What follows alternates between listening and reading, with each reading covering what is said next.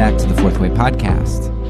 For today's episode, it's time for us to once again peer into the teachings of the false prophet, the wayward church.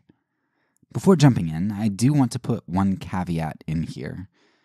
While church history has many branches spread throughout the world in time and history, I'm going to be tracing back the history here of the church as it came through Europe.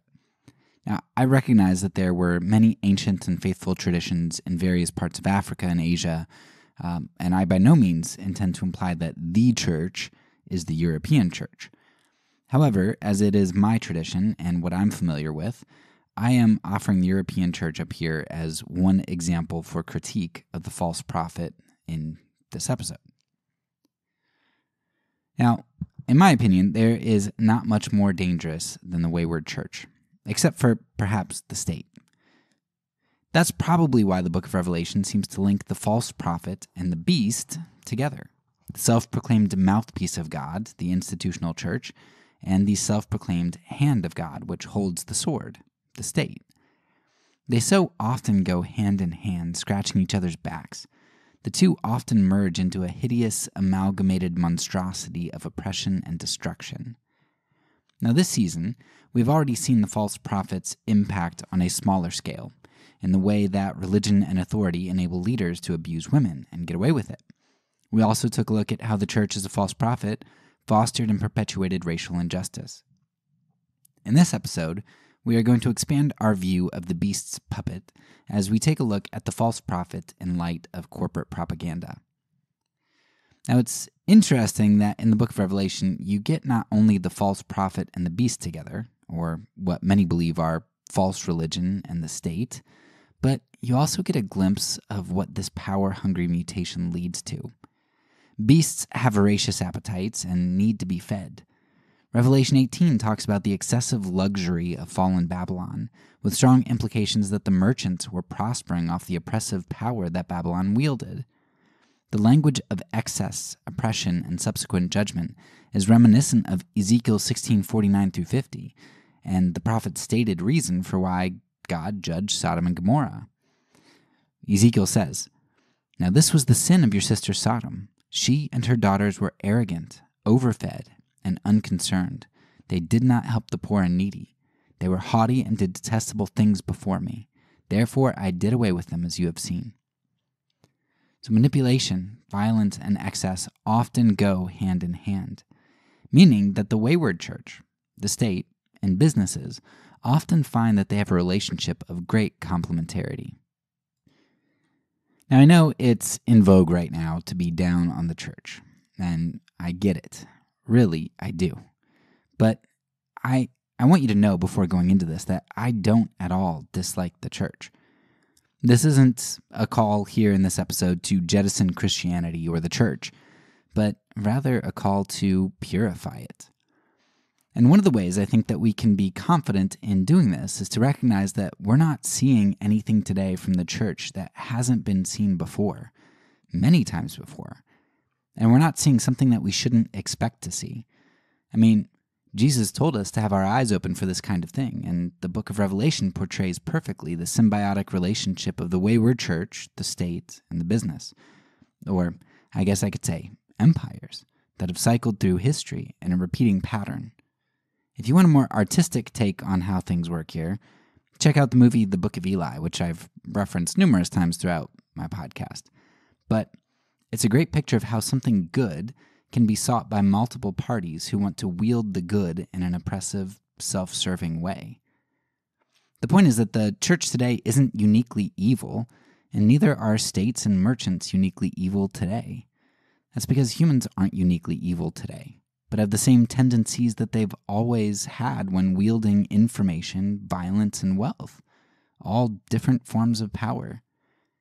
If you want to go to a doctor to have a disease, and you have a disease that they've never heard of before, and you get the disease named after you, chances are you're probably not going to fare too well.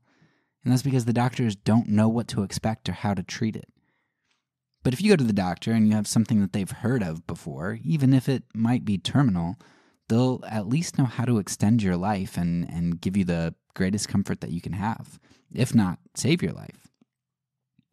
The disease that the wayward church has today is an ancient disease, and it's one to which the Bible gives remedy and prediction. There's hope. In this episode, then, I want to briefly explore the ways that the false prophet has presented itself over the last 2 millennia, particularly in regard to wealth and business and the dangers inherent in financial power. My hope is that by pulling out explicit examples of the false prophet from history, we'll then be able to more clearly identify it and fight it today in an environment where it's much harder for us to see clearly, since we're so steeped in the culture. So let's go back 2,000 years in time and start with the teaching of Jesus and the New Testament preparation for the church. It's an all too easy thing to look at the Bible for an affirmation of any particular view that one wants. And this is true both in terms of what the Bible addresses and the degree to which it addresses it. For instance, while we may find some reflections on business practices in the Bible, those businesses obviously didn't have the same structure and reach that many businesses do today.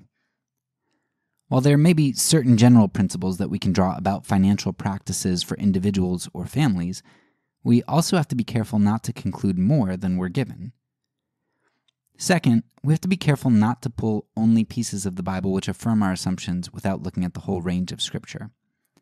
Now, to the second point, it's unfortunate that today's episode is just a small sliver of the season, and the New Testament aspect of this episode is just a sliver of that particular episode. So I'm not going to be exhaustive here as to what the Bible teaches. I'm going to do my best to relay what I feel is a fair overview and provide you some resources in the show notes and make my points as best I can in this short space. So definitely don't just take my word on it in this episode. You're going to need to dig deeper and do the legwork yourself to really round out your perspective on this. Anyway, from my engagement with the Bible, there are a number of important aspects that I want to pull out in regard to our episode today, in regard to the false prophet of propaganda as it relates to corporate propaganda. Now, obviously, the Bible doesn't talk about corporations in particular, at least not as we know of them. But it does talk about economic issues of both the small and large scale. On the small scale, there are family business practices. Proverbs in particular is filled with shrewd advice for those seeking to be wise and hardworking at their business endeavors. And the so-called Proverbs 31 woman gives us insight into family business as well. But the Bible also gives us insight to large-scale businesses. It's just that those businesses in ancient times are essentially the state. The state enslaves laborers. The state wages war to gain territory and resources. The state props up the aristocracy and enables their unjust labor practices and creates law codes with huge disparities for the haves and the have-nots.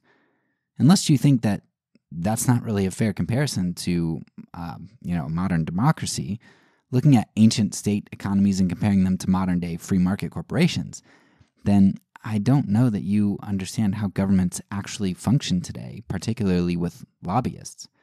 In the United States, corporations and lobbyists control legislation, which favors the aristocracy and disadvantages laborers. There's a two-tiered system of justice, one which bails out too-big-to-fail aristocrats while prosecuting the hoi polloi for comparatively trivial crimes. Modern corporations take advantage of weak territories, harvest their resources, and mistreat the labor force. And when they receive pushback, they get their government's army to go in and secure their resources. Smedley Butler's War is a Racket is a great look at this, but we can also look at the history of much of South America and the banana republics, at various coups around the world, such as the one in Iran, and we can look at Africa and books like How Europe Underdeveloped Africa, or the book Base Nation. And we can look at modern wars waged to secure economic interests, particularly oil. Now, it may seem to you that the marriage of corporation and state has ended, but I assure you, it is still there. In our time, we might not have one monarch from one nation seeking to carve out physical territory for himself, but an oligarchy that seeks to vampirically drain the resources and labor of some geographical location doesn't really seem much different. So even though the Bible may not have corporations as we know them in view when it talks about empires and the state, I would argue that modern corporations functionally fill a very similar role as the empires the Bible critiques for unjust practices. In light of all this, let me pull out a few overarching concepts that we get about business, corporations, or empire and oligarchy as it pertains to wealth. Let's start with what will probably be the most contentious point here. Wealth tends to, and perhaps almost always, corrupts. As I sit here and think really hard about those who have held wealth and maintained righteousness in the Bible, it's extremely hard to come up with examples. Abraham and Job are the only two that I can think of off the top of my head. Those two are portrayed as having significant wealth, yet being largely faithful and doing positive justice to those around them. Rather than hold on to his wealth tightly, Abraham moves everything to follow God into the unknown, and he's able to put his economic security at risk by giving Lot the best land. Sure, he lies or deceives about Sarai being his wife twice, and he abuses Hagar, but he's got a relatively short list of injustices put on display in the Bible. And Job, he ends up following God even after he loses absolutely everything. We also get a few examples of implied positive wealth in the New Testament, but that wealth is almost always portrayed in the light of giving. For example, we know that Junia and Phoebe were likely wealthy because they're depicted as supporting Paul, but their wealth is noted in the context of that giving. And everything else that I can think of equates wealth and excess with corruption. Sodom and Gomorrah are judged in part because of the corruption and their excess, as we see in the book of Ezekiel. The Israelites enter the promised land and God warns them against the corrupting power of excess, yet they become complacent and end up betraying God. David and Solomon, as well as the vast majority of subsequent kings, seem to incur at least some of their moral failings as a result of wealth, power, and excess. The rich are constantly portrayed as oppressors and unjust throughout the Old Testament, though the wisdom literature has some advice as to how to acquire and hold riches wisely. And when we get to the New Testament, things don't change that much. God says that you can't serve both God and money, and the book of Timothy tells us that the love of money is the root of all kinds of evil. A lot of people try to skirt around each of these verses by zooming in without panning out. In Matthew 6, where Jesus tells us that we can't serve both God and money, many nod their heads in agreement and say, of course, that's true. But I can serve God and have a lot of money because I'll make money my servant. Yet if we read the surrounding verses in that text, we see that we're not supposed to store up treasures on earth, and we're not supposed to worry about tomorrow. Having excess and loving money seem to go hand in hand. In fact, when we look at Luke 3 and John the Baptist's proclamation of the kingdom of God that had come, he called for repentance and the bearing of good fruit. And when the people asked him, well, what does this fruit of the kingdom look like? He said that if anyone has 2 coats, they ought to go and share with him who has none. Or if they had extra food, they should share in like fashion. The fruit of repentance and the coming of the kingdom of God looks like positive justice and generosity. A seeking first of the kingdom of God looks like divesting one's excess to those in need and trusting God for our provision. And what we do with neutering Matthew 6, we also do with 1 Timothy 6. The love of money is the root of all kinds of evil. So, we can have lots of money as long as we don't love it. But that's not what 1 Timothy really says. Paul precedes the love of money verse by telling us to be content and warning that riches will cause us to fall into temptations and snares leading to destruction. And following the verse about the love of money, Paul goes on to say that we ought to flee these things associated with riches, and that anyone who is rich must always be ready to distribute. So while this idea that the rich must always be ready to distribute indicates that there is a category for rich Christians, it seems that the idea of open distribution and generosity means that the wealth should be trickling out. And we saw this distribution going on in the early church, as they all shared with one another in a common purse. Beyond these 2 famous verses, we see that riches are time and time again placed in a negative light in the New Testament.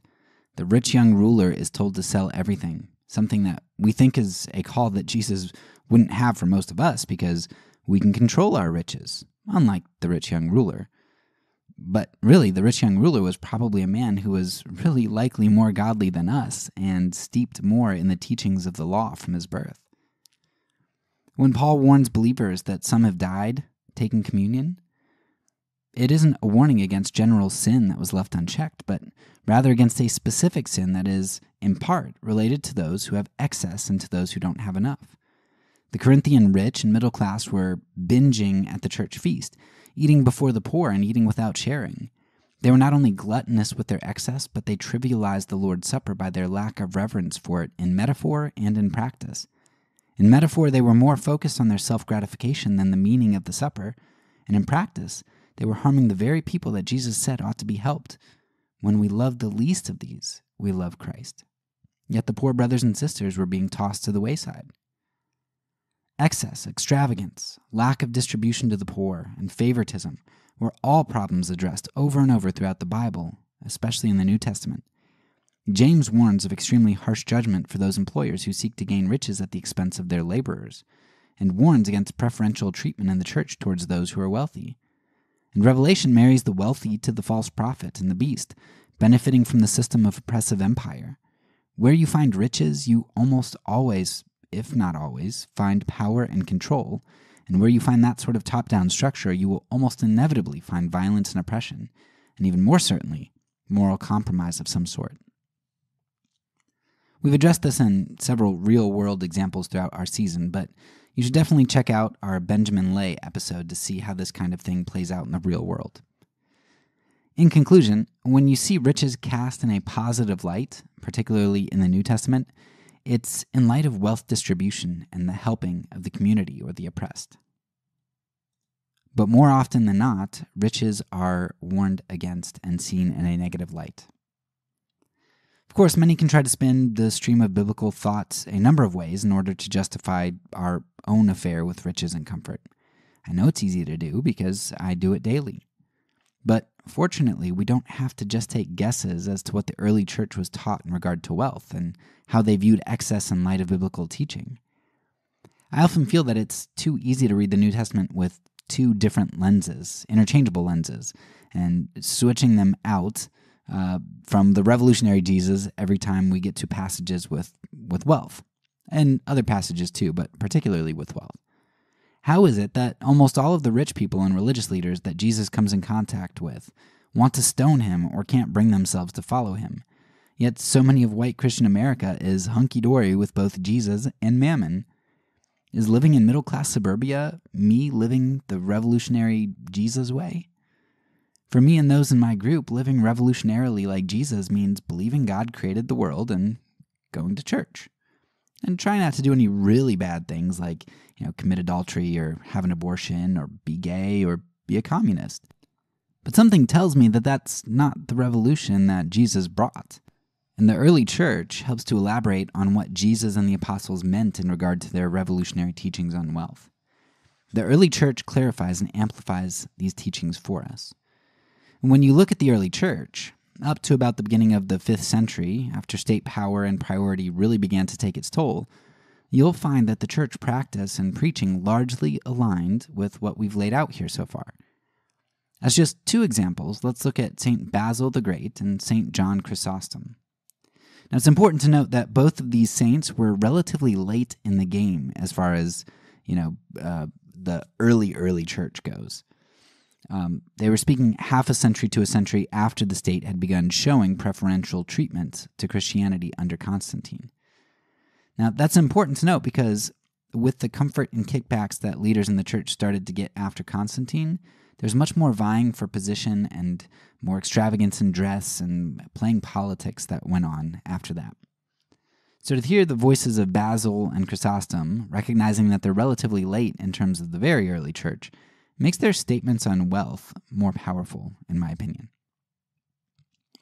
So here's St. Basil the Great, who lived between 330 and 379 AD. Quote, "Fling wide your doors, give your wealth free passage everywhere.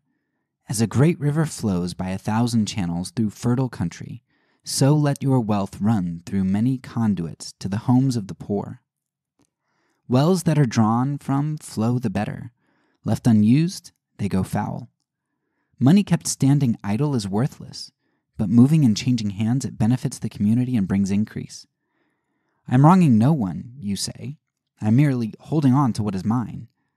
What is yours? Who gave it to you so that you could bring it into life with you? Why, you are like a man who pinches a seat at a theater at the expense of latecomers, claiming ownership of what was for common use. That's what the rich are like. Having seized what belongs to all, they claim it as their own on the basis of having got there first. Whereas if everyone took for himself enough to meet his immediate needs and released the rest for those in need of it, there would be no rich and no poor. Do you not come naked out of the womb? Will you not go naked back into the earth? So where did wealth you now enjoy come from? If you say from nowhere, you deny God, ignore the Creator, are ungrateful to the giver. If you say from God, then explain why it was given to you. When a man strips another of his clothes, he is called a thief. Should not a man who has the power to clothe the naked but does not do so be called the same? The bread in your larder belongs to the hungry. The cloak in your wardrobe belongs to the naked. The shoes you allow to rot belong to the barefoot. The money in your vault belongs to the destitute. You do injustice to every man whom you could help but do not. If you are rich, how can you remain so? If you cared for the poor, it would consume your wealth. When each one receives a little for one's needs, and when all owners distribute their means simultaneously for the care of the needy, no one will possess more than his neighbor. Yet it is plain that you have very many lands. Why? Because you have subordinated the relief and comfort of many to your convenience, and so the more you abound in your riches, the more you are deficient in love. End quote. Let's just say that St. Basil would be a communist heretic today.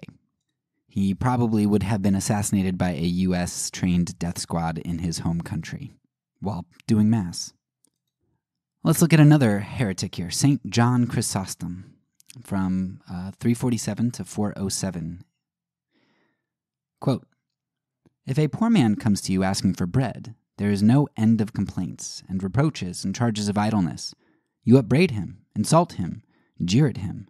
You fail to realize that you are too idle, and yet God grants you gifts. Now, don't tell me that you actually work hard. If you call earning money, making business deals, and caring for your possessions work, I say, no, that is not work. But alms, prayers, and the protection of the injured and the like, these are genuine work. You charge the poor with idleness. I charge you with corrupt behavior. Do you realize that as the poor man withdraws silently, sighing and in tears, you actually thrust a sword into yourself? That is, you who received the more serious wound? Let us learn that as often as we have not given alms, we shall be punished like those who have plundered.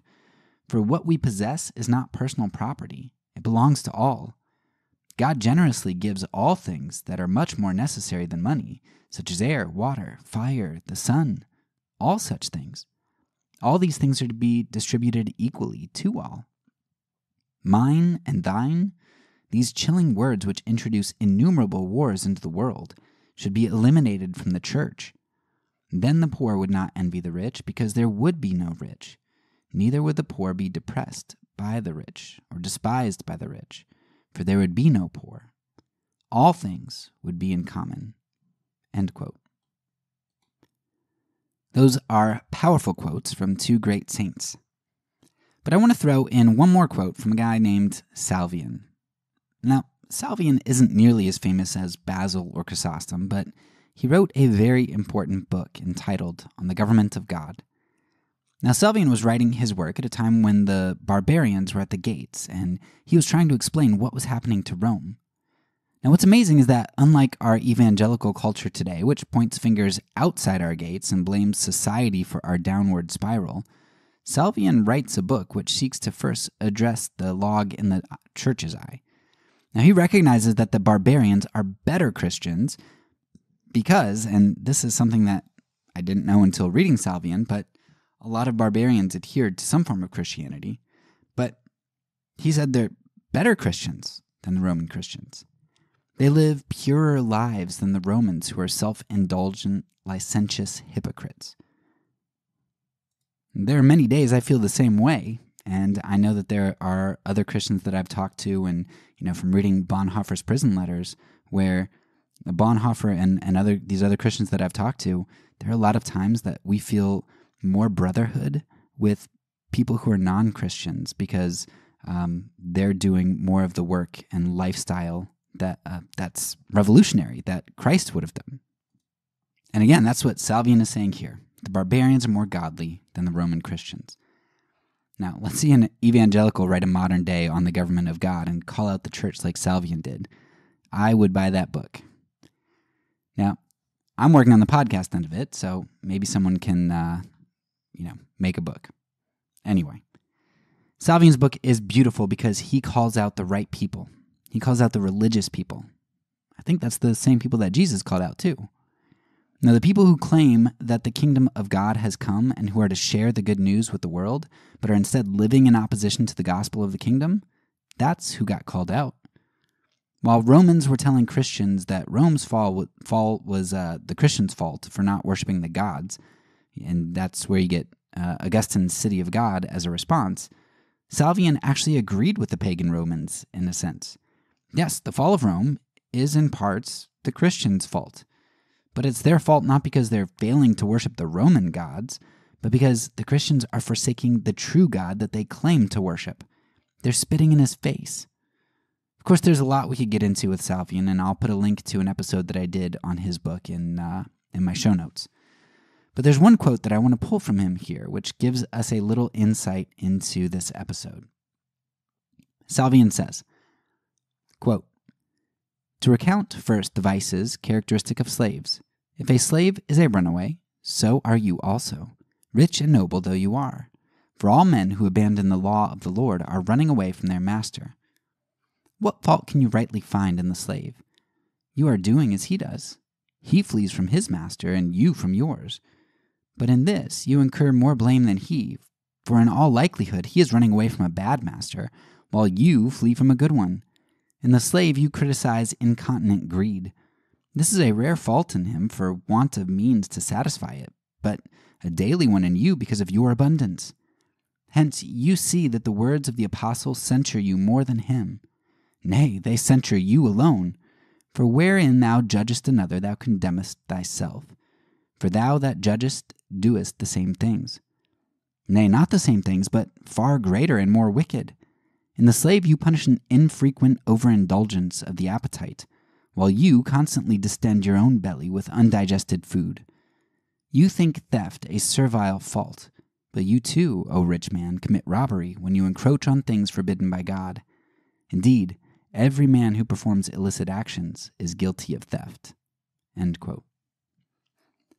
So very clearly, Salvian is telling Christians that they're indulgent hypocrites who, in their abundance, greed, hypocrisy, and sin, are doubly guilty as compared to those that they deem lower than them and are judging. Now maybe barbarians and slaves are immoral sinners, but Christians, you're doubly so.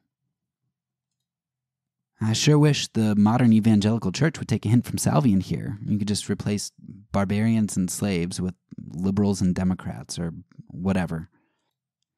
The point here is that we just looked at 3 relatively late quotes from the church in regard to their view on wealth, poverty, altruism, etc.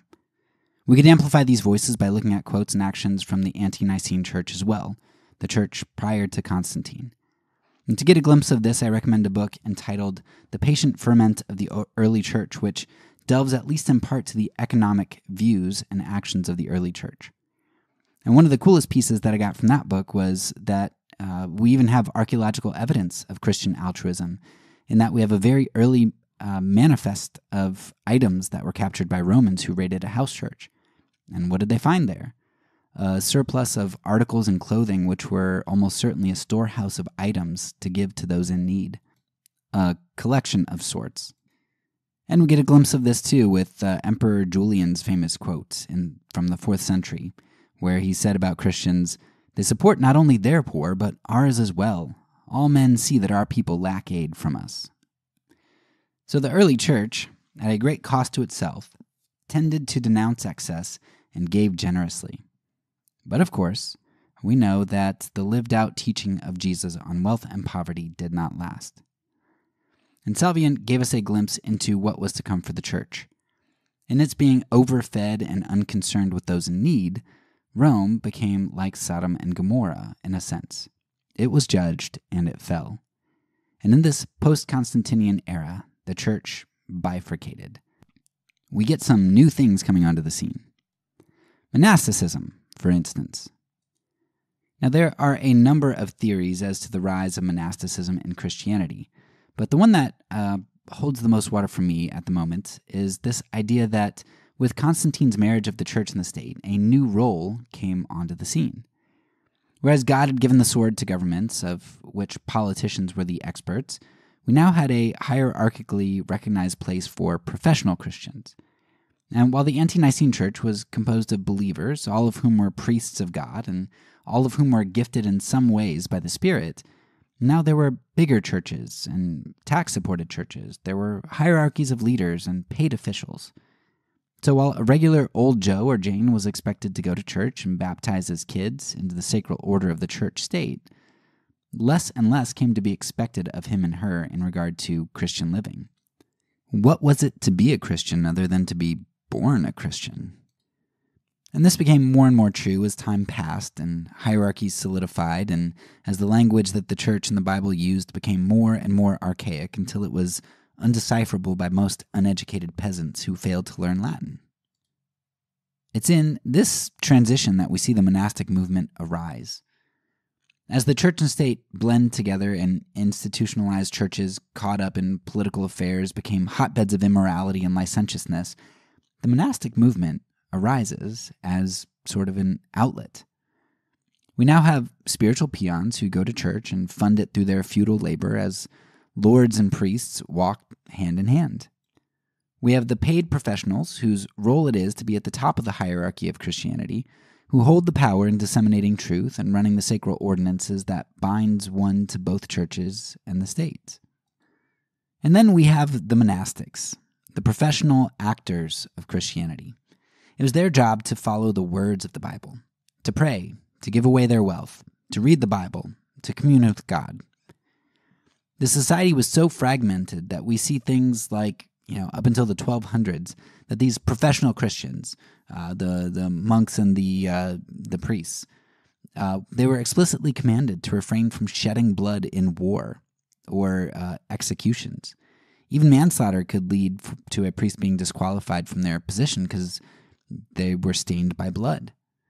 Yet the Christian commoner was potentially expected to take up arms for their Lord and their land, as doing so was taking up arms for Christ. It was the position that they're in. To submit to these authorities was to be a good Christian, while the professional Christians recognized that to be a good Christian meant not shedding blood. There were different moral standards for different groups of people. Now, wealth in this age generally looked a bit different. There wasn't a lot of access to wealth by what tended to be a majority of feudal peasants. And whatever these peasants did have was taxed by the Lord or the church, with less opportunity to give out of the generosity of one's heart. Unless one was a professional Christian, a priest or a monk, the expectations for following the words of Jesus were likely very low. The application of the revolutionary aspect of Jesus' words, especially in regard to wealth and enemy love, were relegated to a small, unique class of people, the monastics. Well, what we've laid out here so far is a generality and could look different at different times and places and with different individuals or cultures. It's a basic generality that I think holds. And it holds, in general, under feudalism, up until around the time of the Reformation. Now, the Reformation marks not only a renovation in theology, but also a time period in which economics was significantly changing. Feudalism had been waning away, and the wealth began to trickle down, and also trickle in from conquest, and wealth began to accumulate with more people. With the decline of feudalism, the increase in urbanization, and the spread of empire and conquest, there also came another significant change, a change in ideology. Max Weber makes an argument in his book called The Protestant Ethic and the Spirit of Capitalism. He makes an argument that it was the new Protestant theology which actually caused, or at least partially explains, some of these economic changes, and particularly the rise of capitalism and the accumulation of wealth. Now, one main reason for this, Weber argues, is that whereas the church had, up until this point, partitioned holy work from menial work, as we had discussed already, the Protestant theology brought back the idea of the whole world as God's world and us as his priests, as Hebrews seems to lay out. Therefore, whether you were a butcher, a baker, or a priest, your work was holy unto God. At the same time, there's a lot of asceticism in early Protestant religion. They kind of focused on actions too. Hey, if we're priests, and then we're all called to live holy. We're all supposed to be living sacrifices, right? Moral standards kind of apply to us. And so the Puritans are not only known for their entrepreneurial spirit, but for their frugality, for not spending needlessly on comforts or wants, but only on necessities. But the Protestant theology kind of twisted some of the good which came out of the infusion of purpose into the life of even the lowliest peasant. Reformation theology held that the idea of election, where only those who God chooses are saved, is kind of one of the main doctrines. And so while we could say that we choose to follow God, and while we might feel like we follow God, there's really no way to know that God has actually chosen us. But there could be evidence, and that's part of the asceticism, right? You want to feel like you're doing good works because a true believer should do good works, and that's true. But one of the most discernible evidences that was coming around at this time was wealth, right? That could be an evidence of one doing the right thing, and evidence therefore of one's election. Because if God truly saved me, then I would want to work hard at whatever I endeavored at, because all work is holy work, and all work is dedicated to God. And if God truly chose me and I worked hard, then I should be successful. And if I was successful and not extravagant with my wealth, then I should accrue wealth and not be in want. So wealth then ended up being a strong indicator of one's election, even if Christians would never knowingly espouse to such a belief and say, oh, yes, my wealth proves my election. It was probably more subconscious. So whether or not such an idea was overtly taught in churches, I think Weber makes a good observation, and that's at least partly explanatory. And it ends up making a lot of sense out of the United States' obsession with meritocracy and the pull yourself up by your bootstraps mentality that's gotten ingrained into our culture. Makes a lot of sense out of categories that we've created, like the deserving poor and the undeserving poor. Our group has an obsession with the Protestant or the Puritan work ethic and Puritan devotionals and spirituality. We view them as superhero Christians despite their political dissension, witch hunting, and slaveholding. What virtue is strong enough to make someone a spiritual hero in the face of egregious evils? Work and wealth. Now let's take these two themes that we've pulled from Christian history. First, we saw that the false prophet segmented a Christian's life by making Jesus' words applicable to one class and not to another. It watered down the priesthood of believers and made only some lives living sacrifices, the lives of the professional Christians.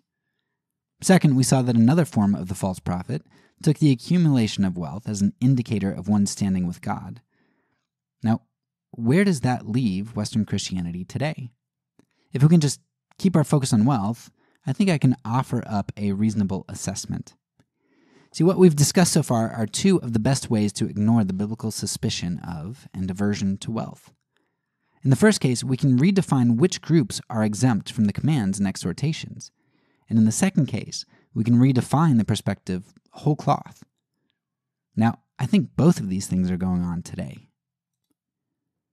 It might seem obvious that since we're not like the medieval church, especially we Protestants, that we really don't have this segmentation of calling that we saw in our first example. We don't believe that we should be divided into holy Christians and kind of common Christians. Protestants believe that we're all priests and that God's whole world is called to glorify Him. In what way, then, do we adhere to this idea that God commands things that only apply to some Christians, to the monastics or the priests, and not to others? That doesn't seem to apply to us. Now, I would argue that Niebuhrian realism, or something like it, functions in a similar fashion today to what the ancient Roman separation of holy classes from ruling classes and commoners did. To explain this in a short space, Reinhold Niebuhr, at one point in his life, was a committed pacifist, and he's a very famous theologian in the 20th century. However, he ended up coming to the conclusion that clinging to such a position was not viable. Now, here I don't mean that it wasn't necessarily what was good and right. Right? Niebuhr thought that pacifism was great, like a great concept. But he ended up discarding it because he didn't think it worked in the real world. Hence, Niebuhr's move towards what was called Christian realism. Now, what Niebuhr was essentially saying was that while Jesus' words were all well and good, they were really ideals. It's what should be, but not necessarily what can be here and now. Niebuhr concluded that while one day Jesus' ideals would be implemented and we'd all live by them, we were not expected to live by those ideals now. In fact, to live by those ideals now would be to refuse facing reality, and would actually, in a lot of cases, end up doing more harm and allowing more evil to come about. In this way, while Niebuhr may not have segmented Christians into holy professional workers versus common folk, he ended up segmenting Christians into those who dwelt in the real world and those of us alive now. Those of us who would one day dwell in the ideal world of the eschaton and who would follow the ideals of Jesus. Whereas the medieval church segmented Christians spatially into holy professionals and laity, Christian realism segments Christians temporally into holy idealists of the future and realist laity of the present. Now, you might be saying to yourself, I never heard of this Niebuhr fellow. I'm not a Christian realist. And maybe you aren't. But a lot of Christians are. If you're a conservative Christian living in the United States, then there's a very good chance that either you or someone you know lives out realism. Just listen to how the talk happens during our presidential elections. I'm voting for our commander-in-chief, not a pastor-in-chief. Implication? We can toss morality to the side because that's not really a consideration here. That would be too idealistic. Lesser of two evils. That's realism, right? Being able to toss some moral good to this side and just say, well, I have to accept evil. Well, he's better than the other guy, meaning, yeah, he does bad things, but I can accept those bad things because they're not as bad as the other guys. X issue in my party's platform is wrong, but we have to vote for them so that we can stop the evil in the other party. Our acceptance of participating in and being complicit with evil for the sake of the greater good is an acknowledgement that the ideals of Jesus can't and ought not to be followed. We're saying that Jesus lived a perfect life, but sometimes we have to embrace evil to live like Jesus must want us to. I was reading a book a few months back called Fair Play by James Olson. Olson was high up in the CIA and wrote a book discussing a variety of moral dilemmas that have to be faced by agents. While Olson doesn't go into his personal thoughts too much in the book, he gave an interview with Al Mohler on the topic and essentially justified lying, deception, and certain forms of violence and evil because it kept people, his people, Americans, safe. What choice did he have in the real world? We may not partition Christianity today like they used to, into priests and monks and stuff, but we partition it all the same. There's a group who we expect to adhere to Christ's full teachings, and they are our future selves, but not today. As far as the second theme goes, most Christians today would not say that they believe in a theology which adheres to the notion that wealth determines one's standing with God. Just as most Christians would say that they don't believe in the ends justifying the means, though in reality they do, I think many Christians are also wrong about their self-reflection on wealth and God's favor. We may look down on overt forms of this teaching like the Joel Osteens and the prosperity gospel preachers. We don't believe in that kind of thing on paper. But when it comes to our politics and our actions, how we talk about and treat the poor, we belie our true position. We cling very strongly to the myth of meritocracy, the idea that hard work equals success, the denial that circumstances matter all that much, or that one can't just muster up enough effort and determination to get ahead if they really want to. In that sense, it may be more true that while we don't necessarily feel that riches determine one's closeness to God, it sure seems like poverty determines someone's proximity to the devil. By default, then, our riches mean that we're closer to God than the poor, even if we may not be sitting at his right hand. As just an anecdote from my personal experience, I'm in a denomination that is very wealthy and very white. I have visited a number of churches itinerating to do missions, and almost every elder I've ever met was a businessman. Our views and dealings with the poor and needy were, overall, not that gracious or loving. And I don't think my anecdotal experience is abnormal, as I've spoken with a number of people from a variety of congregations and denominations. I talk about a number of my experiences with the poor and some of my realizations at the beginning of Season 2, if you want to check out any of that. The point here is, we hold a view of meritocracy, whether that's subconscious or conscious, which equates some degree of wealth and comfort with hard work, and therefore a more favorable position with God. We may have jettisoned the Puritan ethic of frugality in order to justify our extravagant living and comforts, but a good Christian in the West, one that's fit for leadership in the church, should at least be middle class. Much of the Western church, then, has ended up losing the revolutionary teaching of Jesus in regard to wealth. Whereas Jesus' disciples gave up everything to follow him, dropping their nets, their cushy tax collector gig, etc., our disciples learn how to justify serving two masters. Mammon is our father during the work week, and the church, our mother, has visitation rights for 2 hours every Sunday. But our dad's a lot more fun because oftentimes our mom's a nag. At this point in the episode, I think a story can illuminate well the way that the false prophet of Mammon, or corporatism, or whatever you want to call it, has infiltrated the world and neutered Jesus. One Sunday, I was back in Pennsylvania visiting some family, and I had the opportunity to attend my childhood church. They had a fairly new pastor, a pastor my age who had actually graduated from the same college that I did. And I was excited to hear what he brought to the pulpit in his sermon. As my wife and I listened to the sermon, it was amazing. The pastor was preaching from Acts about how the early church was selling their possessions and sharing with each other. He proclaimed the dangers of wealth and Jesus' revolutionary teachings. And then, at the end, when it was time to apply the sermon and call the people to action based on the words of Scripture, he said, "Now, is Jesus telling you that you have too much stuff? That you should go and sell your things and give it all to the poor? No. I know you as a congregation, how generous you are. When people are sick, you make them meals and bring them over. When someone in the church has a new baby, you give food, you give of yourselves to help." Seriously? That's the application of the teaching of Jesus and the early church? We are full-fledged revolutionaries when we make one meal for someone who's sick or has a newborn. Now, I'm not saying that making meals for people isn't great. We do that. We love doing that. It's a great encouragement. It's fun to hang out and meet people and socialize. But is that really the application of Jesus' words for the early church, for the disciples? Is that how the early church, Basil, Chrysostom, were envisioning things? Like, oh, you guys, if you really want to follow the words of Jesus here, make a meal for somebody a couple times a year. Man, that is not the words of Jesus for those like us who have excess, for those in the middle and upper class. Now, why might not Jesus be calling someone, or everyone in that congregation, to sell their things and live revolutionarily?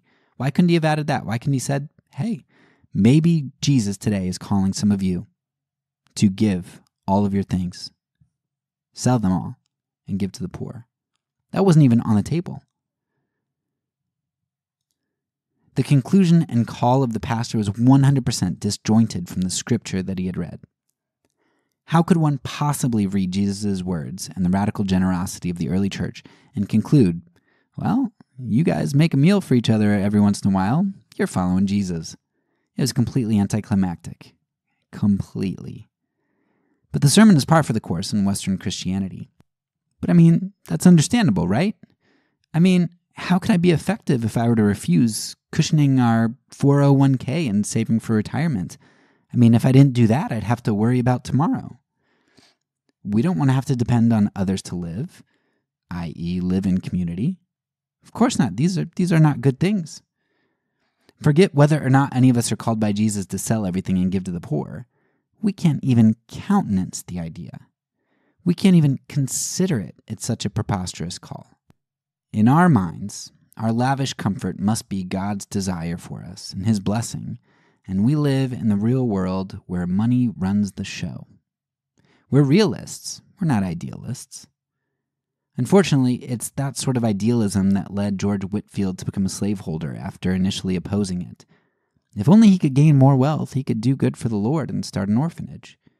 It was wealth in the story of Benjamin Lay, which entrenched slaveholding in the early Quaker community, as the rich were chosen as leaders and the rich sought to gain wealth and maintain power. Yet Benjamin Lay, a man who may have been the fire that kindled the eventual abolition of slaves among Quakers and the United States, he rejected lavish living and extravagance. He lived in a cave. He refused to buy sugar and other items that would make him complicit with the slave trade and make his life more comfortable. And when he died, he gave all of his money to the poor and his enemies. In a similar vein, John Wesley did great good for God and excoriated riches. Wesley once said, quote, "When I die, if I leave behind me 10 pounds, you and all mankind may bear witness against me that I have lived and died a thief and a robber." End quote. And when Wesley died, the only money found were the few coins on his person and in his dresser drawers. From such a one who successfully practiced what he preached, I think it would be worthwhile to hear him speak more at length. In one of his sermons, Wesley said, quote, "I am pained for you that are rich in this world. Do you give all you can? You who receive 500 pounds a year and spend only 200, do you give 300 back to God? If not, you certainly rob God of that 300. You that receive 200 and spend but 1, do you give God the other 100? If not, you rob Him of just so much. Nay, may I not do what I will with my own? Here lies the ground of your mistake. It is not your own. It cannot be, unless you are Lord of heaven and earth. However, I must provide for my children. Well, certainly. But how? By making them rich? Then you will probably make them heathens, as some of you have already done. What shall I do then? Leave them enough to live on, not in idleness and luxury, but by honest industry. And if you have not children, upon what scriptural or rational principle can you leave a groat behind you more than will bury you?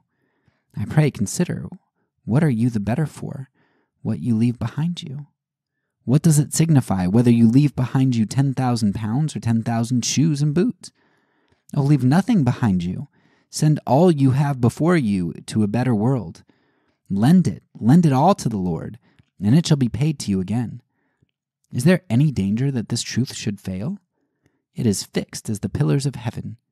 Haste, haste, my brethren, haste, lest you be called away before you settled what you have on this security. When this is done, you may boldly say, Now I have nothing to do but to die. Father, into thy hands I commend my spirit. Come, Lord Jesus, come quickly." End quote. Few Christians in Christendom have had such insight and discipline as Wesley and Lay. Their renunciation of riches allowed them to live full, uncompromised lives. True lives. Real lives, one might say. Their comfort in life and assurance of salvation was the love God wrought in them for their fellow human, and their moral ethic was the idealism of Jesus Christ. It is the false prophet that teaches to us today that comfort and excess are valid Christian goals, or that we can throw off the ideal of Jesus for a lesser compromised reality. Unfortunately, while I have been able to preach against the false prophet at a distance in its previous manifestations throughout this season, I find that I myself am often the mouthpiece of the false prophet as made manifest in this iteration. I have not sold most of my things. I have accrued. I have 2 coats. Heck, I have 5 coats, while others have none. I take my family out to eat and scorn the beggar who asks me for scraps. I have been propagandized. And I propagandize others in order to secure my comfort in this world and to make myself feel like I'm following Christ's commands so that I have greater assurance of salvation in the next. A lot of people who are down on the church today like to make the church, that institution, that entity over there, some great evil thing. But especially when it comes to propaganda pertaining to wealth, most of us in the West find that we ourselves participate as false prophets. It's not out there, it's in here. We are not the revolutionaries we seek, but rather those who need to be revolutionized. In the end, I can't tell you whether or not Jesus has called each of us to sell every last possession and give it to the poor. But I can tell you that what he's called you to do is probably a whole lot closer to sell everything than it is to wherever you and I are right now. Jesus was a revolutionary, and people hate revolutionaries. Rome hated revolutionaries. And the American government, as you will find out later in the season, hates revolutionaries. I prove that I hate revolutionaries too, because rather than be crucified as one and the taking up of my cross daily in all the ways that Jesus has told me to, especially as it pertains to wealth, I end up allowing the Son of God to be crucified solely for an ideal life to come, not for the reality that I live in now. But hey, we're realists, right? But what truly is a realist? It's one who looks their creator in the face and tells him that they've manufactured a better world. There is no greater fiction than realism. That's all for now. So peace, and because I'm a pacifist, when I say it, I mean it.